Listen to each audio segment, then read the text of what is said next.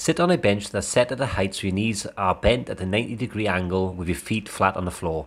Pick up a dumbbell and place the back of your upper arm on the inner part of your thigh. Your arm should be extended, holding the weight off the floor.